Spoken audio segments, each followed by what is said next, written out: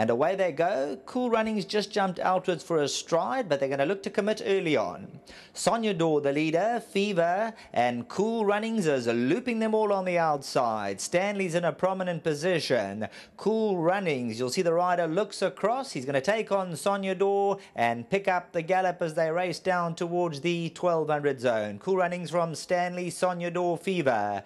Chiro, Techno, Savvy saves ground to the inside. Cafe Pacifica. Then we drop back to What a Blast, Head Gardner. Admiral Burnham's in the blue around runners. Then we have Eventador and Ancient State, the trailer.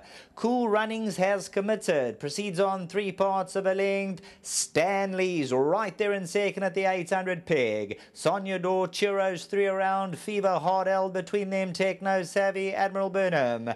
Then we have Cafe Pacifica. What a Blast is 6 lengths off. Head Gardner further back. Eventador and Ancient State is last.